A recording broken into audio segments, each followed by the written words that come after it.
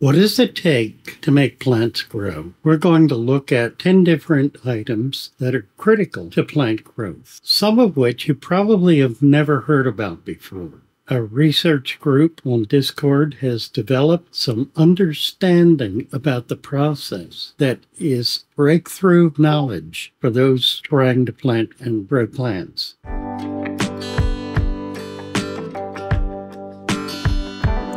Well, hello. Come right on in. You're at Father Fish. So the very first one I want to talk about is the symbiotic relationship that plants have with bacteria. Plants release hormones.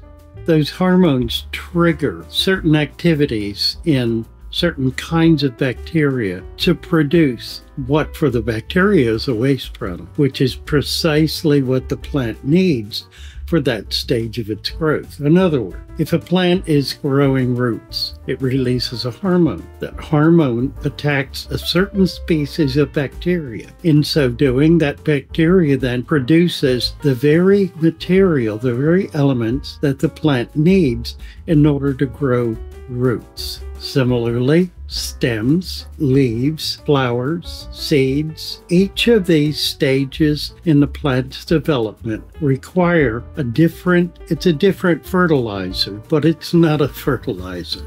It's a different compound that allows them to grow that specific part of their plant. When we use fertilizers, we stop that process. And in fact, the fertilizer overwhelms the process by creating a chemical soup that overwhelms everything else. So if we're putting nitrogen fertilizer in the soil, it's overwhelming everything else and stopping the symbiotic relationship that the plants have with the bacteria. Now, clearly, if your tank has no bacteria in it, then fertilizer becomes your only option. But if your tank does have bacteria and a wide variety of bacteria growing in it, then the plant is able to create the very material that it needs.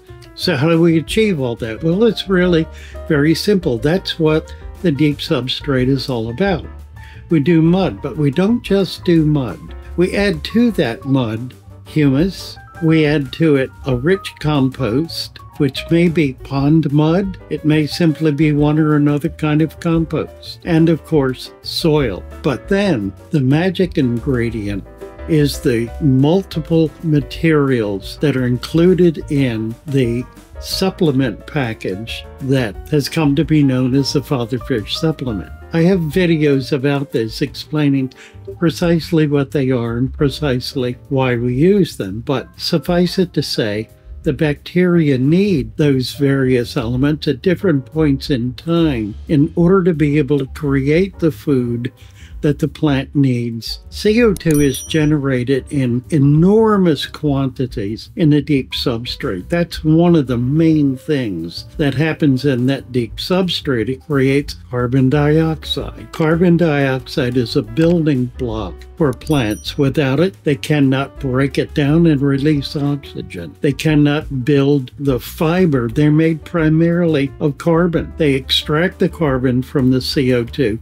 release the O2 as waste, which we breathe. That's how the animal kingdom live in a remarkable and beautiful and perfect harmony with each other. So CO2 injection is wholly unnecessary. Not just unnecessary, it's counterproductive in a deep substrate system. It creates a false growth in one aspect of the plant's growth cycle, such that if it's terminated, the plant frequently will die or wither. Whereas if you don't inject CO2 in a deep substrate system, the plant will learn to take CO2 out of the soil. It will not be affecting the water column, which means it's not going to be changing the pH. It's not going to be creating the kind of stress that CO2 injection creates on a tank.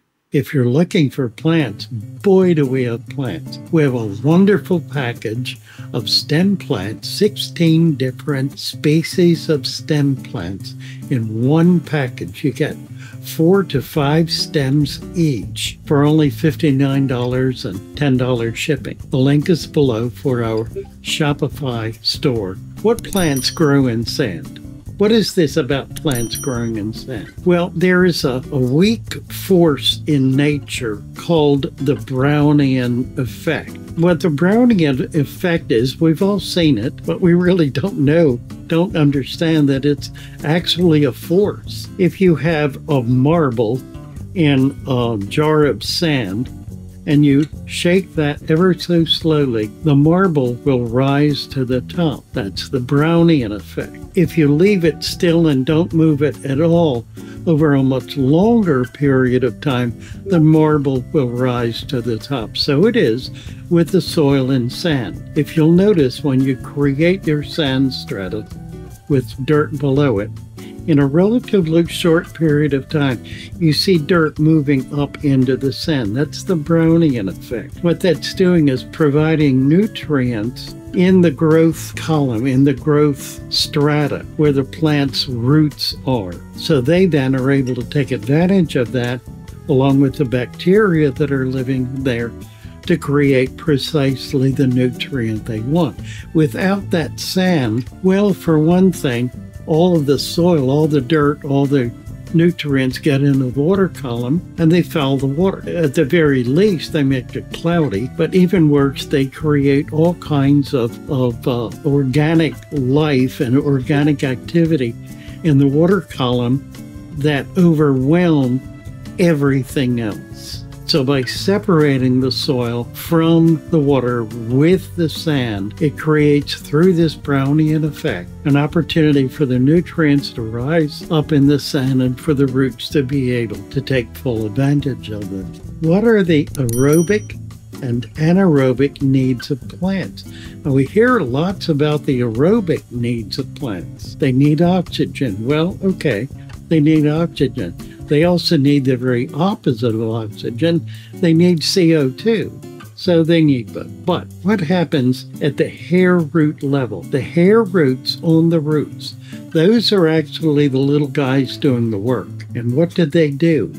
They surround themselves with an anaerobic environment that has the bacteria in it that break the nutrients and compounds, or the organics, in the soil to create the very nutrient they need. That happens anaerobically. So anaerobics are a critical part of that process. If the roots go down into an anaerobic layer, they will blacken and die. So the roots don't go into that, but they do take full advantage of whatever anaerobic is caused below them that's causing, through this Brownian effect, for the nutrients to rise up in order to reach these little tiny hair roots. That creates growth, a natural growth, a normal growth. We've all seen examples of stupendous growth that occur with CO2 and fertilizer. That's unnatural growth. It's not growth that's sustainable.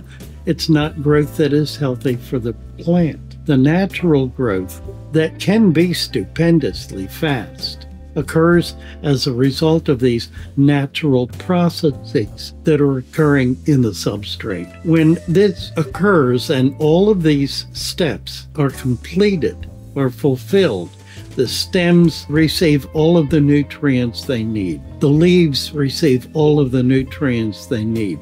Then they are able to do their job for the plant and produce buds, produce stems that create flowers.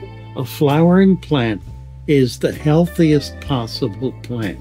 It is a plant that is filled with all of the richness that it needs in order to be able to be a perfect plant. As it begins to flower, then the plant is signaling to the bacteria through these tiny hair roots to create the very material that's needed, the very nutrients that are needed in order for the plant to flower.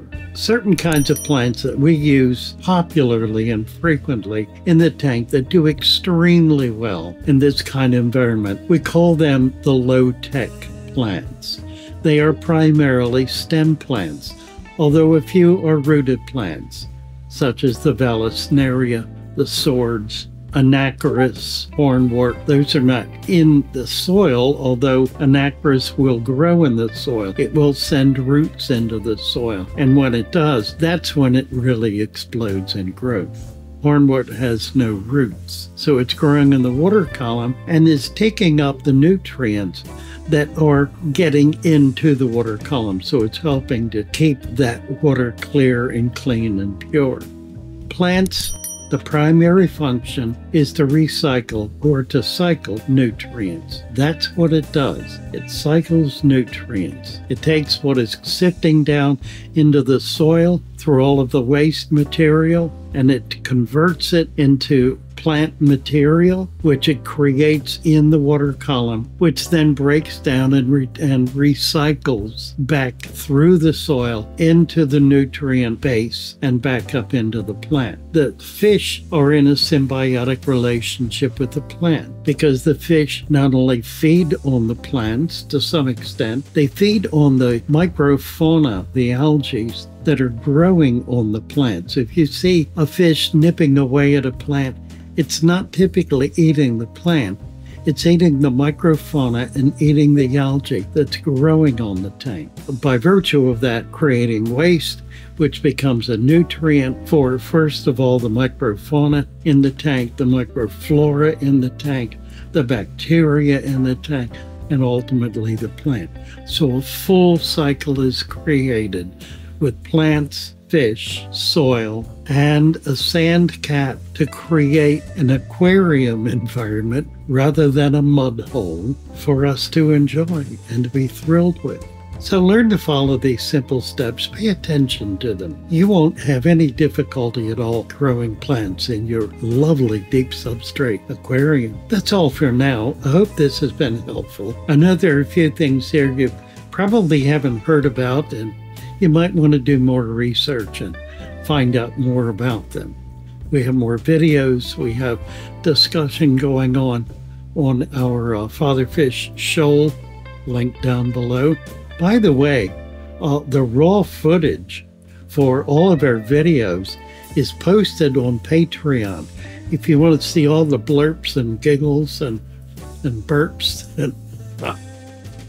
and mistakes that I make in the process of doing these, join us on Patreon, and you'll be able to watch Fatherfish in the raw.